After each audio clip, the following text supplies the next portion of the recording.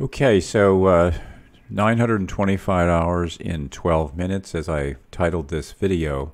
This was the past Friday with the NQ, and that trade, the entry would have occurred right here where I have the little circle, and then 12 candles on this 1 minute chart later, it would have reached $925, and it did go on for further profit.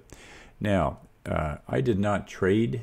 I did not take that trade, although I did have a decent day on Friday. You can see that my total was 3,600.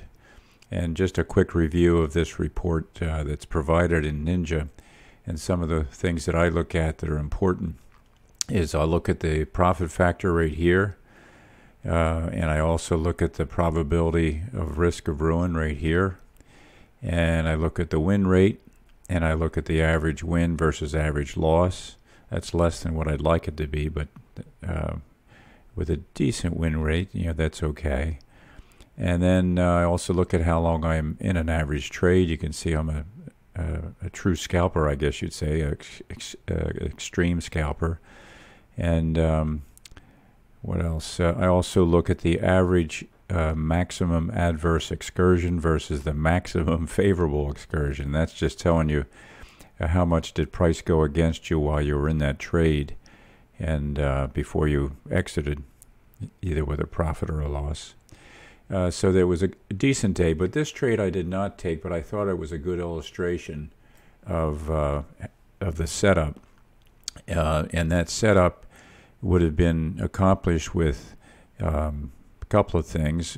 I've got you can see my TDI Trading Dynamics Index, which is one that I've custom built and made some modifications from the standard one that you'll find in the industry. It's a little faster. I call it the fast TDI because it reacts faster, but still very reliable. You can see that the green price line came up, broke above the red signal line, and also the gold brownish baseline. And the baseline was flat or rising, which is important to me. And then it actually broke out of the Bollinger Band right there, which is always, well, I can't say always, but is very often indication of good, strong price momentum to follow. And then additionally, you know how much I like my volume indicator. We had the rising buy volume and the falling sell volume. Now, what I've done is a couple days ago, I added these dots. Now, what are these dots? That's telling me that I had two price candles rising. One was higher than the prior price candle, so you can see these two greens. So this is higher than that green. And at the same time, I had a falling selling volume candles, and so you can see the red drop lower right here. So I'm trying to pick up when the volume is in favor. And you might say, well, gosh, you got dots all over the place. Well, I've built it so I can show all the dots, which I like to see when I go back and study my charts and look for entries. But I can also disable all the charts and show only the most current dot so that it doesn't clutter my chart. So I like seeing that. And the other thing is on this entry, if I hold my global cursor right here, now let's take a look to the left. And I can't move my cursor over there to point your way over there, because if I do, it all moves, right? So I'm going to park my cursor right here, and I'll do it by verbal descriptions. The topmost thumbnail chart, that small chart, if you look down, it says correlation. And that's actually solving for how correlated is the NQ to the ES, and also the Dow Jones Industrial and Dow Jones Transportation Average. And if you are familiar with correlation, you know that a number one correlation means that the data being studied is almost identical in its data points. So you can see right there that at this point, see, I can't. Let's see if I can move it over. Okay, right up at the top here, you can see that the blue is actually the NASDAQ. but the others were nearly 100% correlated to one another, and the Nasdaq was going out doing what it wanted to do on its own. But it also came down low and came back up and joined it right there, which is the bottom, which is the low right here. And by the way, this is the daily VWAP, which is another excellent thing to look for in looking for a potential bounce. And you can almost call this a bullish flag right here, right in that area right there. And when this happens, when this comes down to this is the default VWAP. It started at the opening of the trade day. I begin looking for evidence that price is going to reverse itself, which, we've got the volume, we have the TDI, and then you look over to my thumbnail charts, and you can see that correlation is, just about 100%. There's another tool that I have created, and that's where I've taken the ES, I've taken the Nasdaq, I've taken the Dow Jones Industrial and the Dow Jones Transportation, and I wanted to see when they are in a nice tight thread, I guess you'd say, right? So you see how they came down to this oversold area down in here, and I color it green because if something's oversold, I'm expecting it to reverse up and go long on the long side. So you can see right there it was extreme, and if I look at the price, it was extreme right about here. So I see it coming down to the daily VWAP, and then I see this starting to rise towards in a long fashion, and they're all correlated. Again, they're all correlated together, so they're not arguing like they were over here. See, there's a little bit of difference over here. So that was another source of confirmation for me. And then, of course, excuse me, I have my 3 RSIs. If you look over here, these different time zones, this is the 2-minute, 4-minute, 6-minute RSI, and I change those time frames from time to time. So if you see them different in other videos, I don't hesitate to change them to, maybe 3, 6, and 9, or 3, 6, and 12, or whatever. And it may not make a whole lot of difference. But I've got confirmation with the RSIs where they've reversed back up in the green. And then also we have the up-down volume here. If I put my cursor right at my entry point, you can see that this looks like the suggestion that the up volume was now headed up and the down volume is headed down. And then at the very bottom here, you can see that the advanced decline is looking bullish, with the green starting to swing up and the red swing down. And the other thing that's interesting, I find, is this tick chart. This is just simply a chart of ticks. And I find that, and I've been told by other good traders that when the ticks fall below the 400 range, which is right in here, you can see this is a low point right here. As a matter of fact, let me enlarge that chart so you can see it. Look how that came right down there. That's an extreme extension at that point, right? So when that extreme, relative to the other values, when that extreme happens to the downside, the market has a tendency to want to go ahead and reverse up, and sure it did right here. And did I cover I think I covered everything as far as the thumbnails are concerned. Now here we have, this is an engulfing candle, the white, and it's hard to see, but there's a letter E there for engulfing.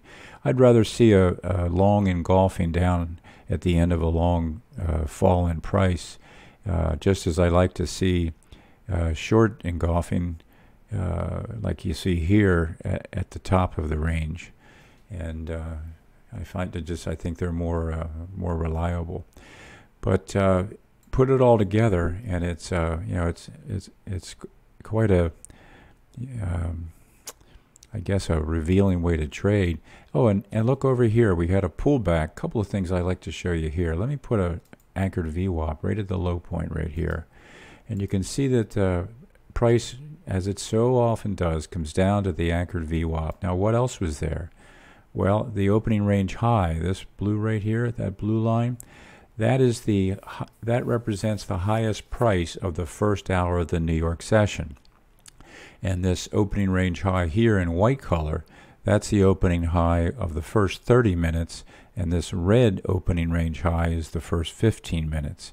And I like to keep an eye on that because price has a habit of responding to those levels. And sure enough, look at all that we had, all this confluence. Price comes down, touches not only the anchored VWAP, but also that opening range based on the the first 60 minutes of the New York. And then we look to see some confirmation of price action. And sure enough, here's our green price line, cuts above the signal line, the red one, and the base line, the gold one. And it's above the 50, which is a bullish.